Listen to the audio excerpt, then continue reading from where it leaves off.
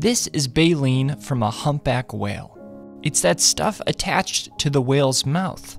But how does baleen work?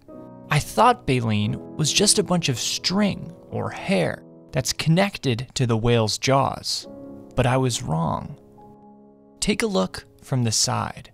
This is one plate of baleen. It's hard and stiff and kind of smells like cat food.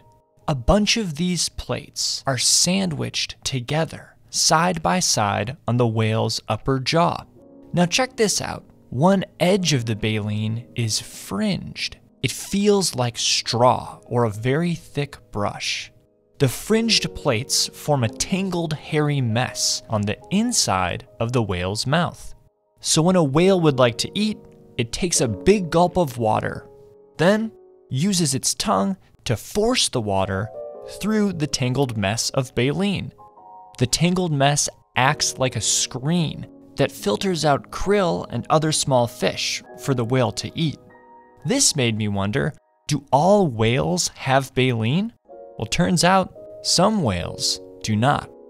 Here's the skull from a beluga whale. Look here. There's no baleen on this jaw. Instead, a bunch of teeth, which made me wonder, what do the largest whale teeth look like? Well, take a look at these.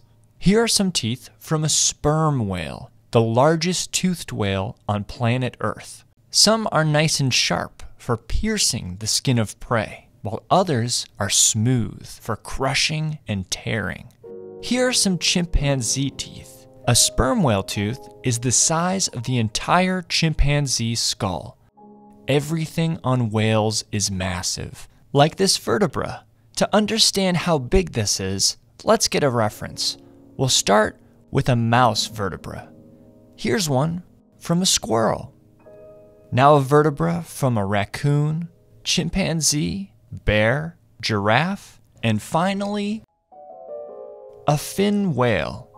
It's a lot bigger, but pretty much looks just like the rest. Here's something that's totally different. How does a whale breathe? I thought they could breathe through their mouths, but I was wrong. Whales cannot breathe through their mouths. Of course, they do breathe through here. This hole on the top of a whale's head is a blowhole. But what is a blowhole?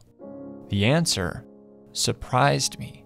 Take a look at this chimpanzee skull. See this hole? It's connected to the chimpanzee's nostrils, allowing them to breathe through their nose. Now imagine if the chimpanzee had a much longer face. You'll get something that looks like this.